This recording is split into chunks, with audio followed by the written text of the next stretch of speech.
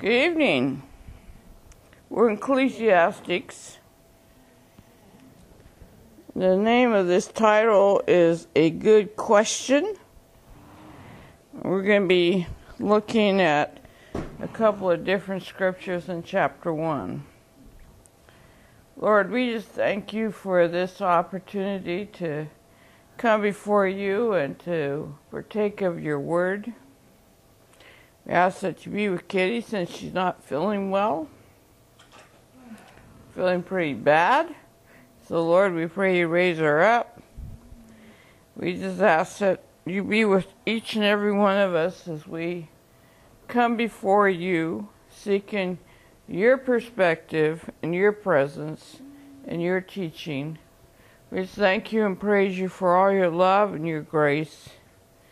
And we just ask that you be glorified and this message be anointed. And we say this in your name. Amen.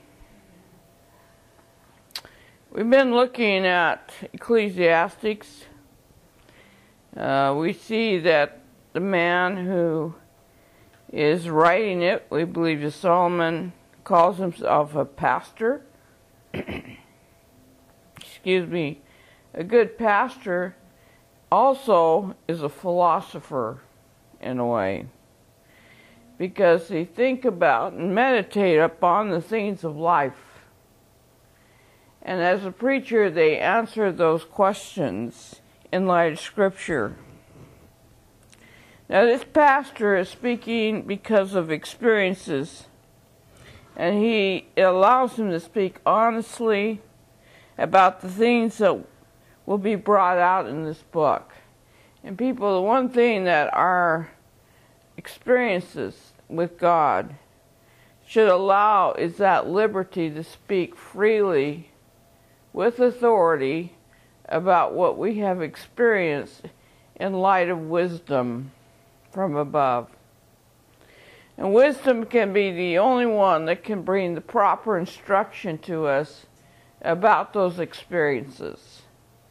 And if we don't have wisdom that brings that proper instruction to us, then we may have knowledge, but it's not going to do us any good. So, the title is A Good Question.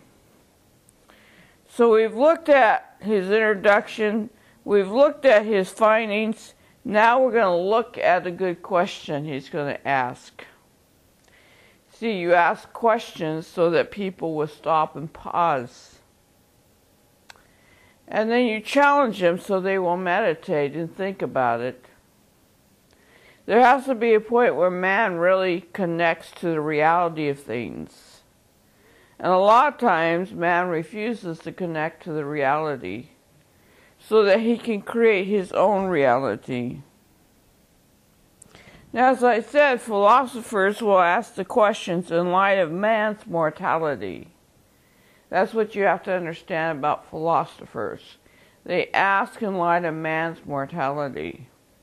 But a preacher will answer that question in light of eternity.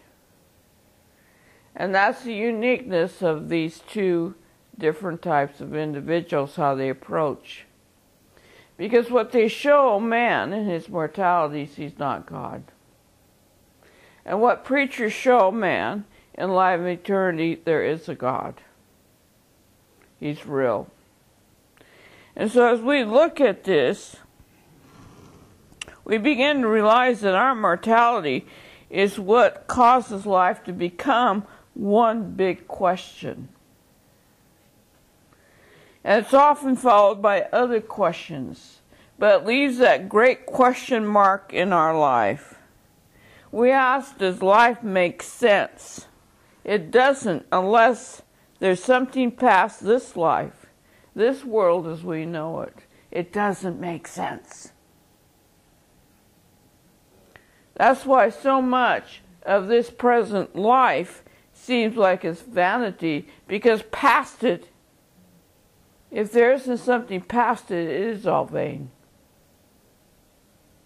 Now, the questions will be asked And they must be asked if there's going to be any answers. See, most people aren't curious enough to ask the questions. And the other part about it is they have to have enough reality around them that they know what questions to ask. If man doesn't deal in reality, he doesn't know what to ask. And what it leaves him is in this hopelessness. Well, this is just the way it is, or there is no hope past this, because he doesn't know what to ask because he's not connecting to reality. A wise man connects to reality so he can ask the right questions. A fool never does. And what you find out about a fool is he rarely asks any questions. Now, questions will be asked. They must be asked if there's going to be any answers to be had at all. And of course, most do not ask the real pertinent questions because ignorance in many cases is preferred. Man prefers his own reality. He doesn't really want to know. Now, people who do not want to know live for the day. They often live for the moment. And they don't look down the road because they might have to get serious about the matters of life and really begin to ask some questions and ponder the essence of their own life. And that's a very fearful thing, because if you want to live your own life and do your own thing, you can't afford to know there's something more past your life. There's something more about the reason why you're here. And it may not be for yourself. Their attitude a lot of time is, and you have to understand, this is all about attitude, really. We will live for the day and the moment. We don't look down the road because we might have to get serious. We're here just to have fun, fun, fun. Which can prove to be, of course, the greatest of all vanities, if it's not balanced out. And today, it's not balanced out at all. It's all about attitude. Remember that word. Attitude affects our behavior. And a lot of times the people's attitude is, don't throw a wrench into my little reality, because I don't care past this moment. I don't want to care past this moment. I don't want to look down and care what's going to happen down the line. But if you're a pastor, you're able to say to them, oh yes, you will in due time. In due time, you will care. When you begin to pay the consequences, when you begin to reap the bitterness, when you begin to see the fruits, how dead and lifeless. And hopefully you'll be wise enough to see, it better matter to me, I better care past this moment. Because if you don't, you may not care now, but you're going to care in hell. And it'll be too late. We have to be realistic about these things. Only a fool will say, it does not matter. The foolish will pause, but excuse it away. The ridiculous, and we met those, will laugh that nervous laugh. They'll be a bit shaky because silently they're thinking, what if? And the scorner, well, they're going to mock it all and declare only the weak, the dumb, the stupid would buy such an insipid lie, believe such fables and myths that there's something past this world. But we are to be wise people as believers. We're to know there is a God. There is an existence past this world. And all mortal man comes up against in this world is vanity. And that's what the last week the philosopher declared his findings, actually the preacher. What are they? Well, verse 2, vanities of vanities, saith the preacher, vanities of vanities, all is vanity. Now, we looked at the vanity. Everything of the world, the flesh, is vanity. It leads to vanity. That's all it can produce. It ends up being vain in the end, useless, without purpose. In the end, it leaves a soul void of hope, the spirit lean and lifeless. That's the reality of vanities. And yet man still insists on pursuing what they know is vain, leaving the soul behind and thinking, well, there is hope for me. I'll find something out there. There is nothing out there but vanities. Yet man will pant after them. He will seek them out with all of his heart. Whether driven by obsessions, seduced by attractions of this world, or deluded by the pride of life, they believe that they have a right to, or deserve, or have earned such vanities, and that somehow it's going to make it all right and all well. Excuse me, I gotta get Kleenex here.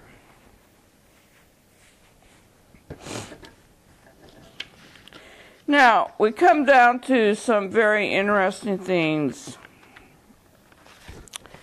that you have to look at. Because the logic behind these people's thinking that think vanities are worth pursuing is that that's their way of getting the most out of the world. That's their way of getting the most out of the world. If all is vanity in the flesh, why not live it up? That's their thinking. Their logic continues on. If all is vanity of this world, why not pursue it? Why not partake of it? As much as I want, why deprive myself of vanity? A lot of times when you challenge the young people and say, you know what, that's useless, that's a waste of time. Excuse me. Can't quite take care of that. Yes, excuse me. Just need some. There you go. I hate to do that. But they will often look at you, young people, and say, you just don't want me to have fun. You want me to be like you.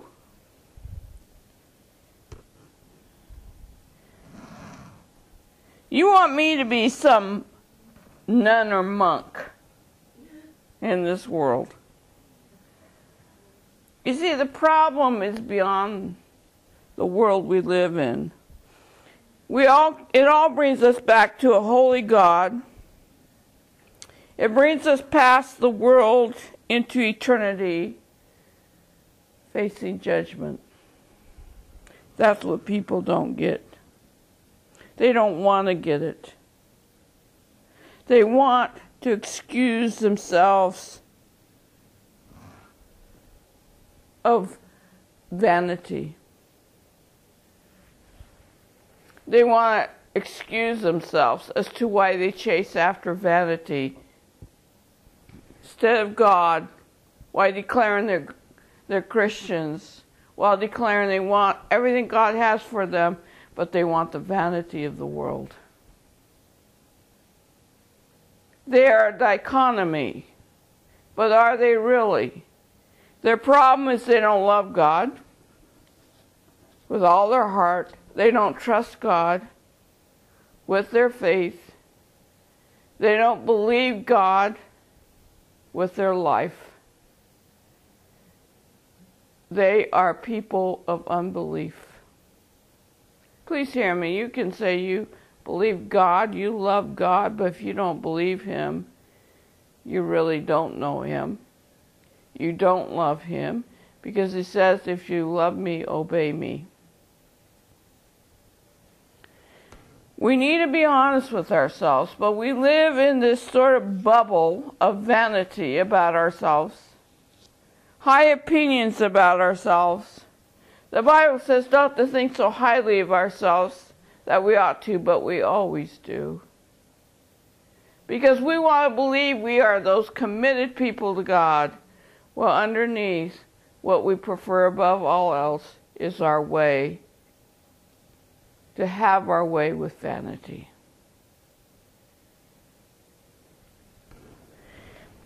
We have to be honest, and to be honest, we have to be ready to repent. We often people think, why deprive myself? Why deprive myself? Because so often life seems like a big bad joke. The question is, does your life show something of importance? And if not, if your life doesn't show something of importance, that's the greatest vanity of all, because it's a waste of life, breath, and purpose. You're wasting space, people. Most of us are wasting space. Okay? Because we all want it on our terms. And the more we seek vanity, the more aimless we become in our life. And we're like some cork on the ocean that's just being tossed back and forth by the waves of the world, eventually to be swallowed up, to sink into oblivion of some kind. That's the end of mortality, but not the end of a soul. Now, the main purpose behind a philosopher is to ask the main questions that others fail to ask. What is the purpose of life and the purpose for life? Why are we here? What are we doing here?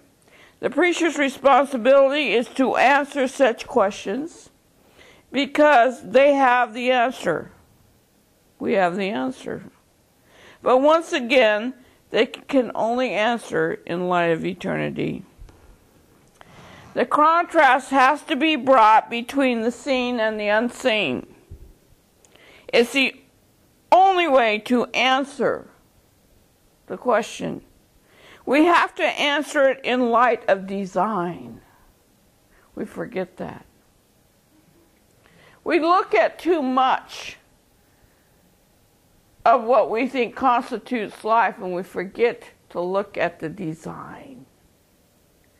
You see, the design tells you what something is for. If we do not understand why man has been designed, we do not understand why he's here. How did God design us? What did God form in us? Without answering those questions, everything is going to look vain to us. Man must be designed with a purpose, or his life will be found to be vain. We don't get that.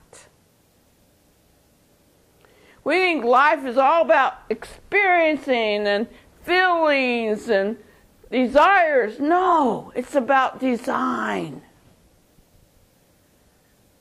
If we don't understand why we've been formed, how we've been formed, for what, we're missing our whole purpose for being here. God designed us with a purpose. The unseen designed us with a mission. We have to get back to it, to understand our potential, our calling, to discover substance in life, or it all becomes meaningless. There's no meaning to it whatsoever. Then we become lost. When we say man's lost, it's because he has no idea why he's here. He has no concept of design, that he's been designed. He's lost to his potential. He's lost to his Creator. We have to come back to that which is eternal.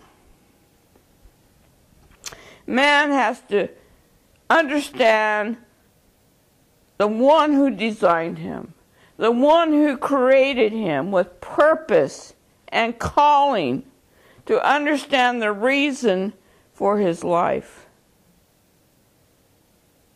Man has to come back to the only source of his life, his Creator, his God, to make sense out of his life. And man refuses to. Man wants to think he's his own creator. It's funny how man wants to think he's his own creator when he can't even create anything without other things that God has made. So clearly, vanity brings us back to the end of existence on this earth. It brings us back to the fact that we have to look up, knowing that man is designed to fit into the scheme of something far greater than he can imagine. You can't even begin to imagine it.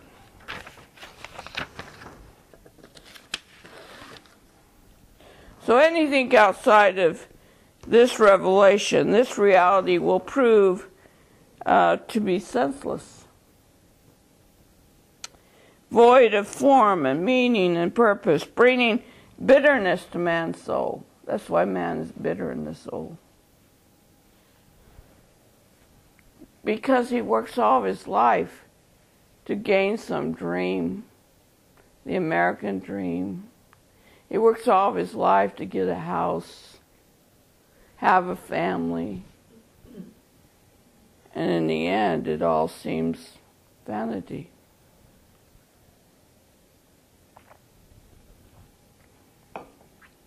That's what midlife crises are about. Midlife crisis is because I met a man, for instance, a man who's worked all of his life. He's accomplished a lot of things. He looks at it and says, what have I accomplished? I may have a wife, I may have a family, but all I've done is work all my life for what? Everyone but me. For everyone's dream but mine. You see, when man comes to the end of all that he does, it's vanity unless it takes him back to God. What was God's purpose? What was God's design? So this brings us to an important question, and it's in verse 3. It says, what profit has a man of all his labor which he taketh under the sun? What profits a man in all his labor?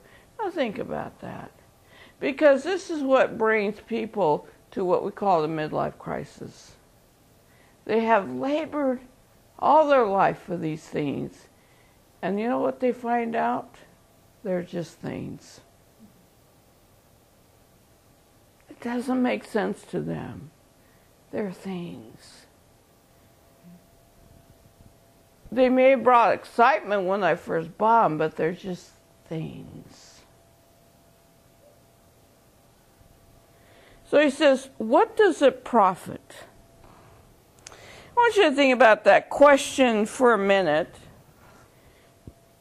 Because look at all the people that work so hard to accomplish what in their life?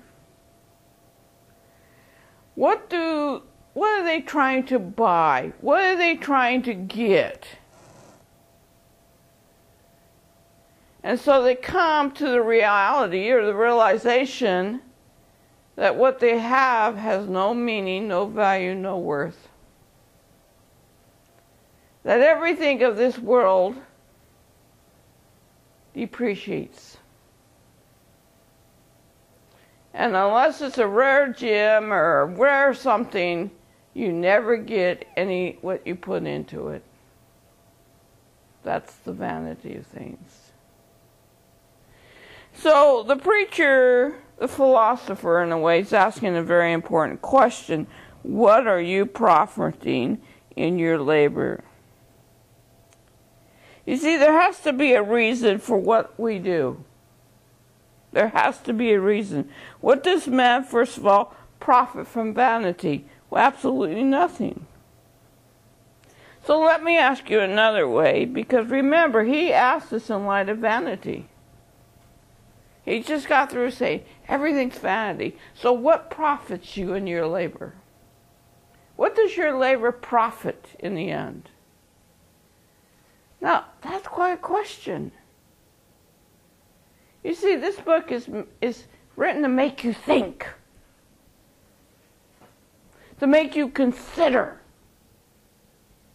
to make you look at what you value, what you think is important, the investments you're trying to make. Where is it going to lead you in the end? He wants to bring contrast to you.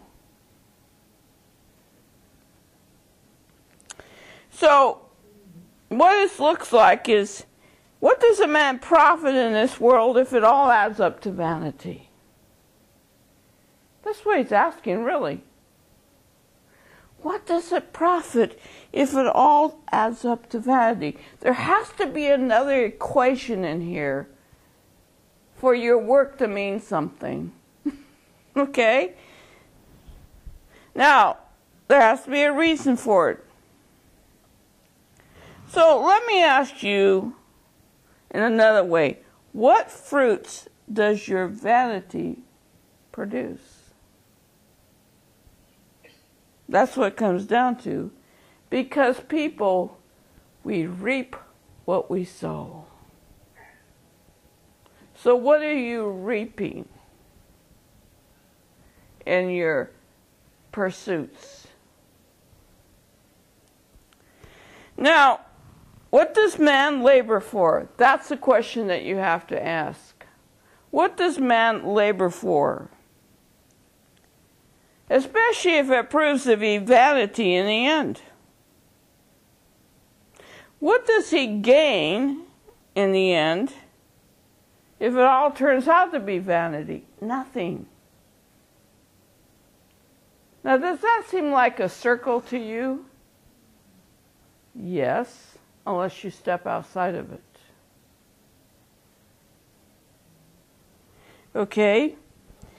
He's trying to get people to realize that so much of our search in this world is for the world.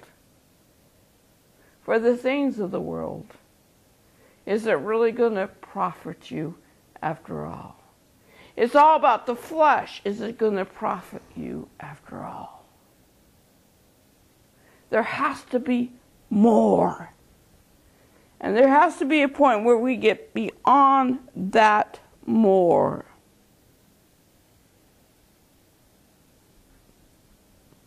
So what have you labored for? How has it benefited you What has it done for others? Others? Well, you know, I did this all for my family. No, you did it for you. Okay? And according to the world, what have you gained? According to the world, what have you gained? Accomplishments, what? Rewards, certificates, what? You know, we sit among some pretty amazing people that have gained some incredible things in their life. Titles, positions. We sit among them.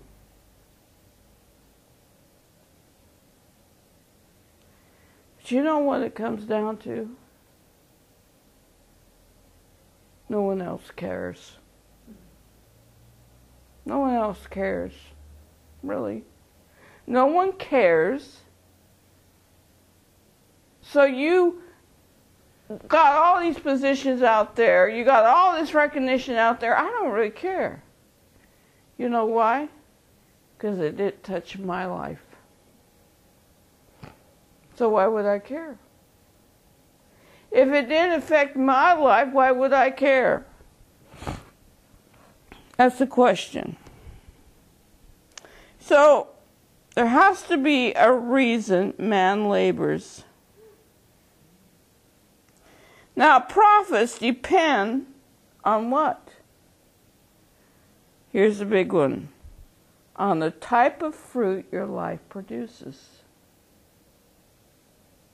The type of fruit your life produces. You are known by your fruits. Your source, your life, is known by fruits that you produce. Now we know what Matthew 7:16 and 20 tell us, but my question today is how many prefer and seek out your type of fruit?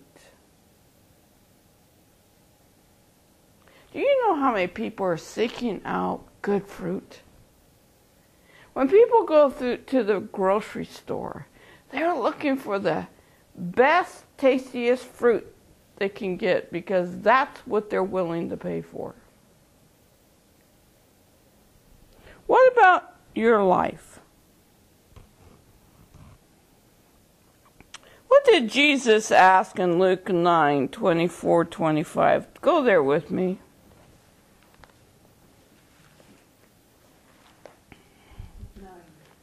Luke 9.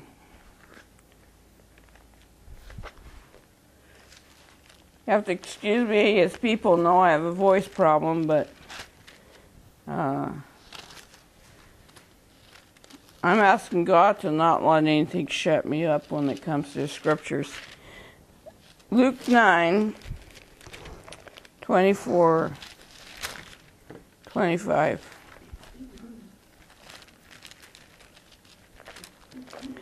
This is probably one of the greatest statements. You can read this in more than Luke chapter 9, but it's a good one. 24:25 says,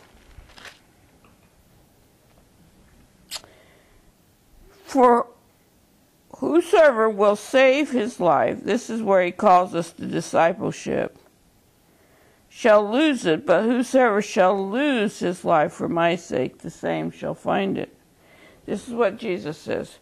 "For what is a man advantage if he gains the whole world and lose himself or be a castaway?" And one scripture says, what does a man profit if he gains the whole world but loses his soul?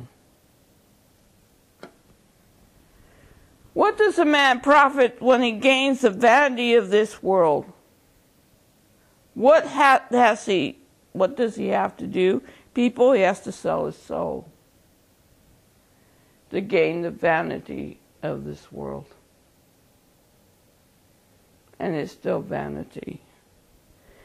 Think about that question. They still end up with nothing. What about the flesh partaking the vanity of this world? What are they partaking of? The seeds of death. which has been sown into this world, it ends with death. And yet we pursue it. The philosopher would ask one particular area, what profit has man laboring in this world to look forward to? What does a man laboring in this world has to look forward to? We need to answer that question. To nothing? To their lot in life? So you would say, why work? Why labor? There's nothing in it. We have a whole generation coming up. That's a nanny state mentality. Give me, give me, give me, give me. Because I don't think I should have to work for it. It means nothing to them. Nothing means nothing to them because they have never learned value, because they never had to work for anything. It's been handed to them by very foolish parents who needed to say at one point, no, you need to earn that. No, you need to work for that. You need to understand the value that everything you get, someone has sacrificed for. Why do our young people need to understand sacrifice? Because they will have nothing without sacrifice.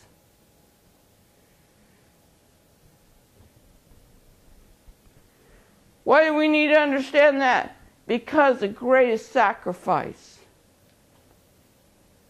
is what affords us salvation today. It's the sacrifice of Christ. He could not offer us redemption without sacrifice.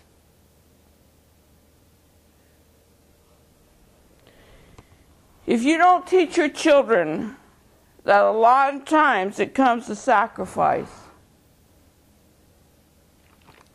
they will never learn the value of anything.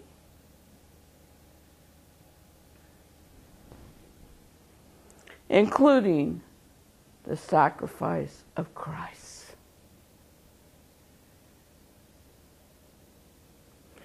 You see, what you have as a young person costs your parents. What you gain will cost you.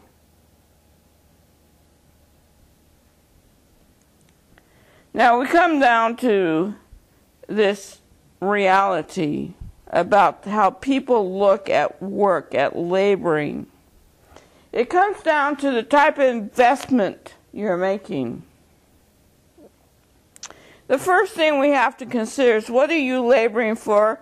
Note, it is the labor in the world, because he makes reference to it laboring under the sun. So he's actually really making a reference to laboring under the sun.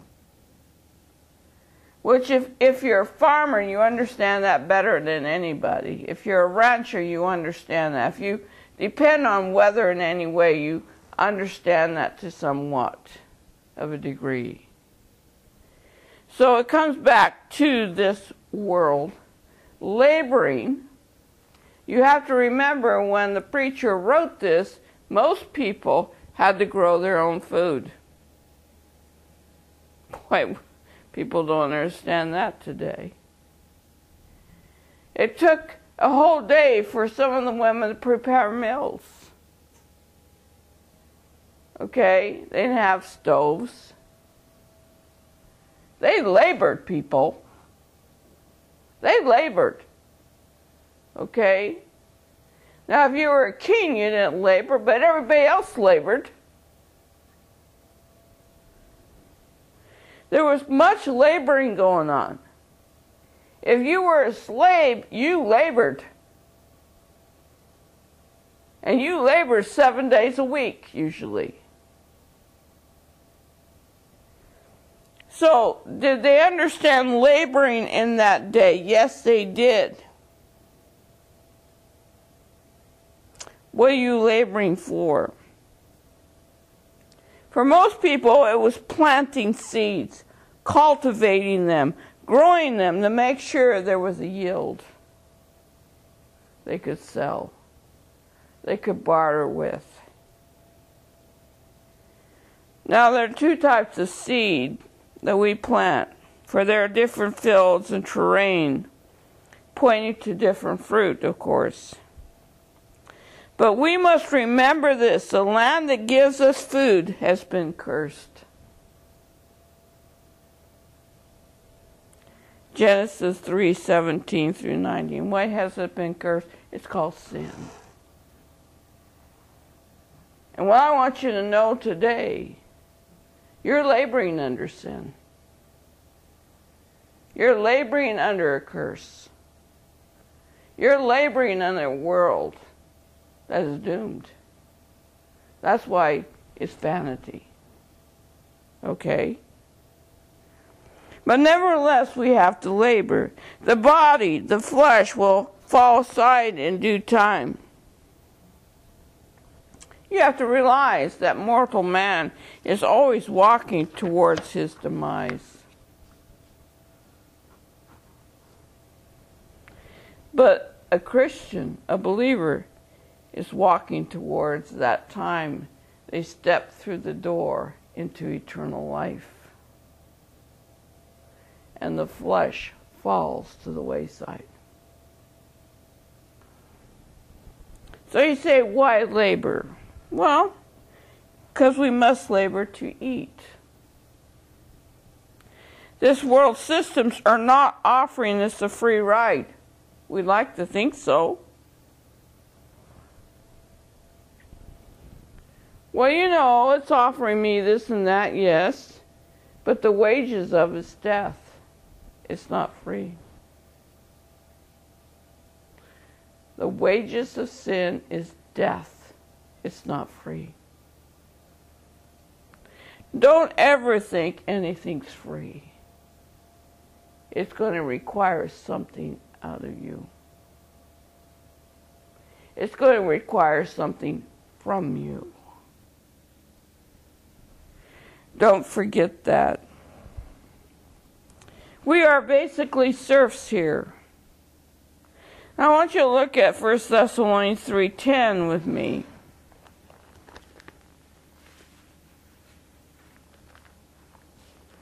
Paul is very clear about this.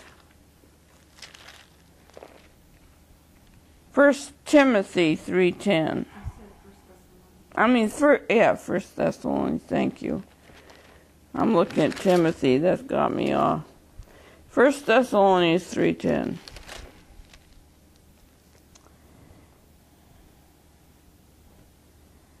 Am I looking at the right one? No. I'll tell you what it says and I'll have to find it. It says, if you don't work, you don't eat. Huh? If you don't work, you don't eat. There were people trying to say, well, I don't have to work. But he's saying, if you don't work, you don't eat. They were waiting for Jesus to come. They felt he was going to come, so they sit and serve on the mountain, and he says, you don't get it. It doesn't work that way.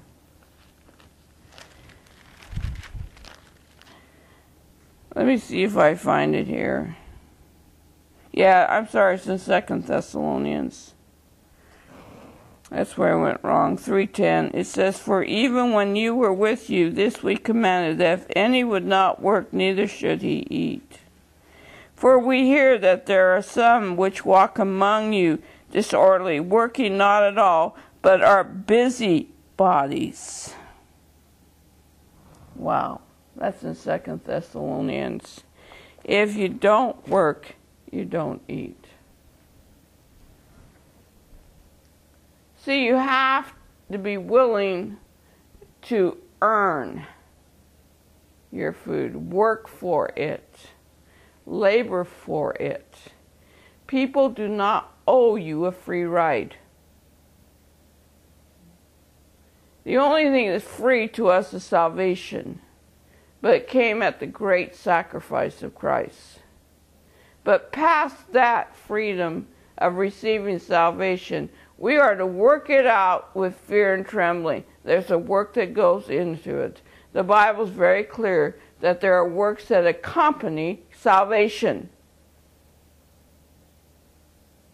Yes, it's free to you. But if I give you a gift that's to be used, you have to use that gift. You have to maintain that gift. And salvation is a free gift you cannot neglect. You have to work it out. You have to have that life of Christ worked in you. Now, we labor to reap, we labor to establish our lifestyle, we labor to function in the flesh.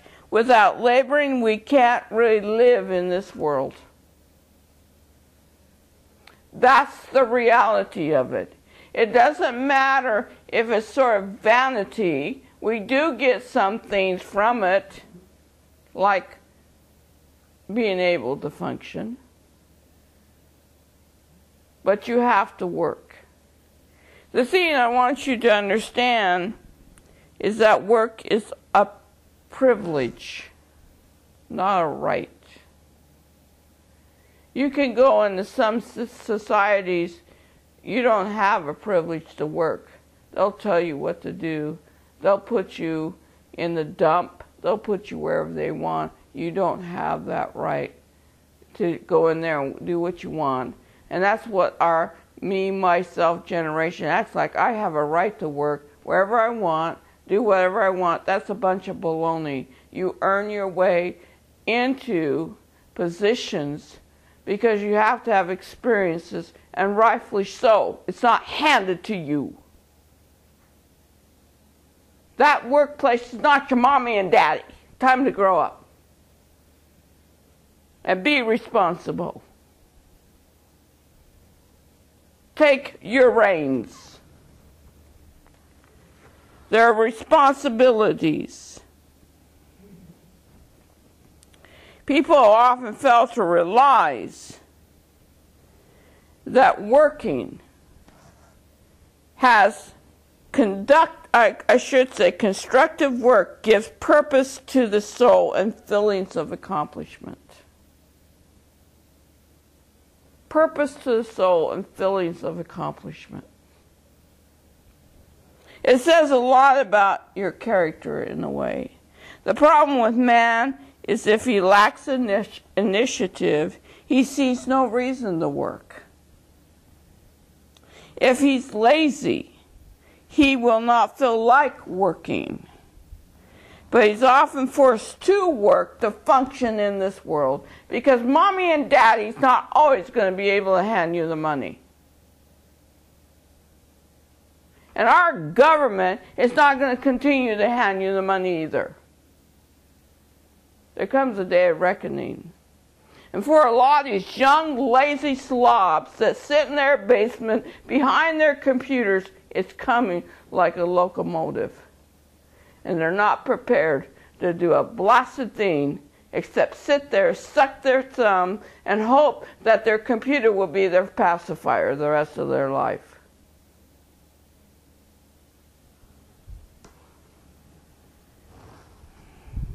Now, we have examples here, okay? There are reasons we labor in this world. I want you to consider what Genesis 2:15 says. And the Lord God took the man, Adam, and put him into the Garden of Eden to dress it and to keep it. Now, what are we talking about here? Adam was in a perfect environment. He had to dress it and keep it. What did that mean? Did God say, okay, Adam, you're going to do here, do nothing but stare at creation? He said, no, you got to dress and keep this garden. It's a perfect environment. What do you have to dress and keep? We live in a cursed world. Adam lived in paradise. And yet he's given two main responsibilities. 2. And it was to labor. It had some laboring in it. So what about these responsibilities? What was God telling man to do? You have to realize that working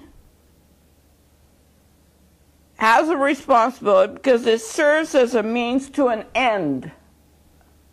Working serves as a means to an end.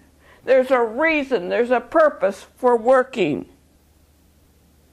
So we see that this first man was given 2 responsibilities.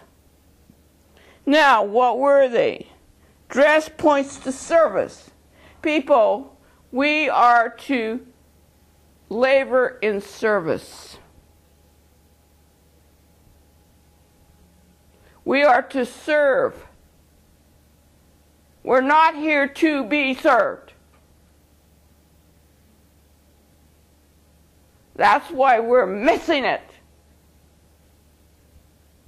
We think it's all about us.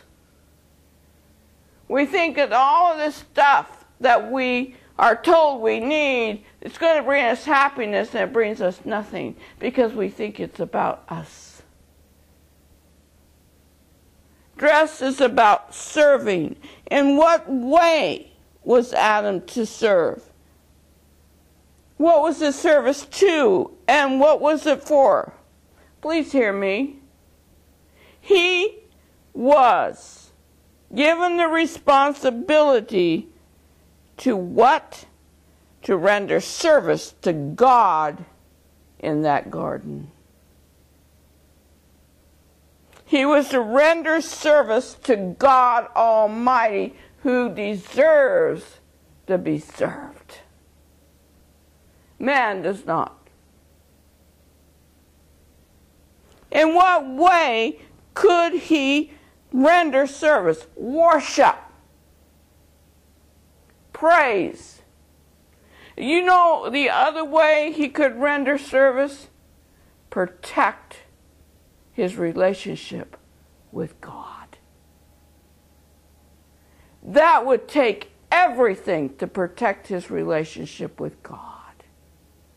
To make sure nothing would disturb that perfect environment where he could walk with God. That was his highest possible calling, and it's still our calling. We're here to render service to God Almighty. That is the one labor that will never be done in vanity. That's the one investment that goes on forever and ever and ever. What does keep mean? Keep means to guard. What was he to guard? The integrity of that environment. How much work does it take for you to guard the integrity of your inward being from all the influences of the world around you? It's labor. It's not minor. How has this affected me? What am I coming into agreement with? What am I buying? What am I accepting? How do I maintain the right attitude, the right environment of worship to God Almighty in my life? Hebrews talked about neglecting your salvation. Reason you're neglecting is because you're not guarding it. You're not dressing your life with the things of God. You're not protecting yourself. Adam was to make sure nothing disrupted that harmony between his walk with God. The garden for you and I is our heart. We must guard it. We need to dress our lives in such a way that we will not let anything disrupt the integrity of our service and worship to God. I wish I could say I did this all the time. I don't. Because I'm inundated by so much. It's a battle. It's one of the toughest laboring you're going to do. It's spiritual, it's mental, it's physical, it's emotional. It requires your whole being to do that.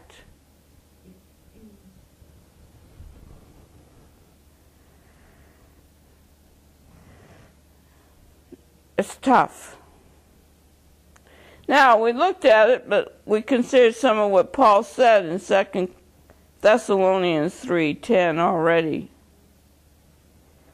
So let's look at that again, because he says a lot more there. This time I got it right. The first time I didn't. But I want you to look at what some of the things he said. We're going to begin in verse 10 again. For even when we were with you, this we commanded, that if you would not work, neither should you eat. For we hear that there are some which walk among you disorderly. When people are not working constructive, they're disorderly. What else are they? They're busybodies. Getting involved with other people's lives when they should be doing what's right. Let's go on and see what else they were doing. Now them that are such we command and exhort by our Lord Jesus, that with quietness they work and eat their own bread. But you, brethren, be not weary in well-doing. And if any man obey not our word by this epistle, note that man. We're to note those people who are lazy and will not work. We're not to enable them and support them. And that goes for our kids that should be out working. Okay? They say, well, I can't find a job in my area. Then go and wash dishes and learn what it means to work. Start from the bottom. Learn what it means to earn. So it says, note that man and have what? No company with him, that he may be ashamed. Our young people that we allow to sit in our stupid basements and whatever else because of this or that. We should be ashamed. We haven't taught them to work. Because you know what we've done? We have produced a society of nothing. Our nation will fall because our young people do not understand sacrifice, work, laboring, earning, realizing they're going to reap what they sow. He goes on to say, yet count him not as an enemy, but admonish him as a brother. We should be admonishing our young people for not working. And a shame we haven't taught them how to work. Colossians 3:23 really helps us to keep in mind why any of us do anything. You call yourself a Christian? You call yourself a believer? This tells you why whatever we do is never going to be counted as vain. But listen to what it says. Colossians 3:23, and whatsoever you do, notice you do. The smallest thing, the biggest thing. Whatsoever you do, do it heartily as to the Lord and not unto men.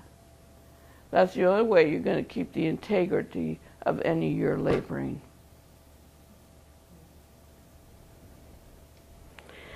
Now, as believers, we must do all things unto the Lord to make sure our labor counts, is not counted worthless. This means doing right before Him as a witness, doing right to others in order to point them heavenward. Whether it is in service in this world, service to God, all things must be unto Him for His glory, to keep our laboring in this world from proving to be what? Done in vain. Done in vain. So when we leave this world for the next, we actually leave an enduring testimony